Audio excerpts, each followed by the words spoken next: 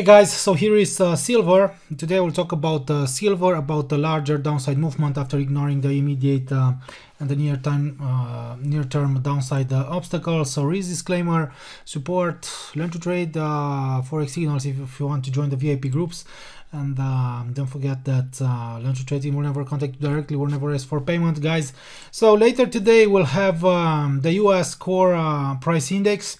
As high impact event, also new home sales, revised University of Michigan consumer sentiment could shake the markets.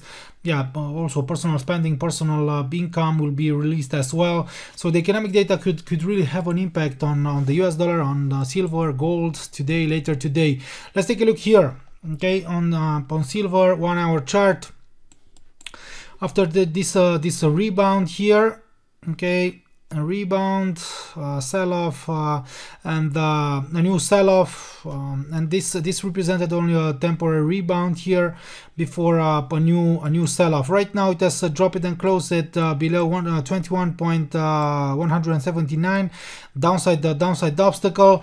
So yeah, maybe here I would have liked to see a potential larger rebound before a larger downside movement. But right now the pressure is very high. Is high. The bearish bias the bearish bias remains intact. The downside pressure and the bearish pressure is high. So yeah, after reaching or dropping below 21.179, it has rebounded, but right now it has dropped again below this level, signaling potential deeper drop. Because right now, guys, the dollar index is bullish. It has ended its sell-off.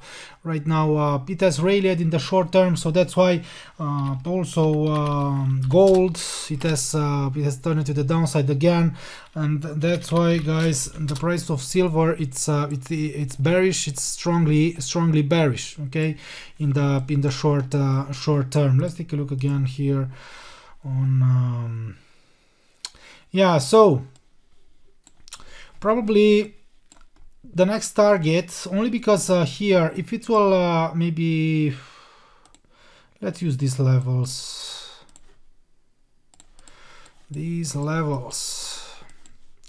If it will close and close and stabilize below 21.133, then it could open the door for a larger downside movement, because yeah, probably it will it will invalidate here. Yeah, we had an imbalance after this sideways movement, an imbalance. It has this demand zone, it was invalidated, but we still have yeah, maybe here or here a new imbalance as potential, maybe, or potential block, order block, or potential demand zone. But right now, as I've said, the pressure is still high.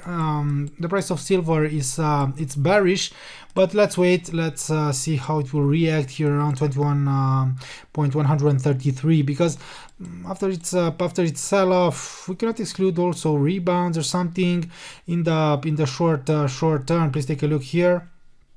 Yeah, maybe we have also if we'll use the RSI. Let's take a look. No, I thought that we'll have or I thought that we have something like a bullish divergence now. Right now, no. But yeah, as I've said, I don't want to sell it here. I don't want to sell it here. Maybe I'll wait here on lower time frames. Okay, after this new sell-off, maybe I'll wait for I don't want to sell it around the former low.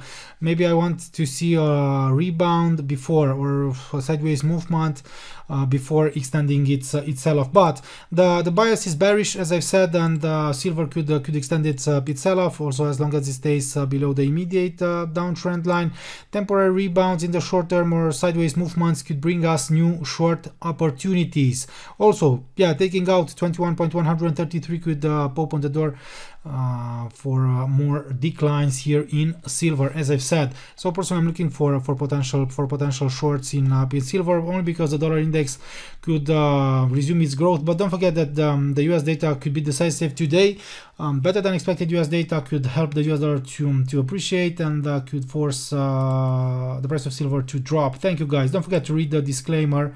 Bye bye.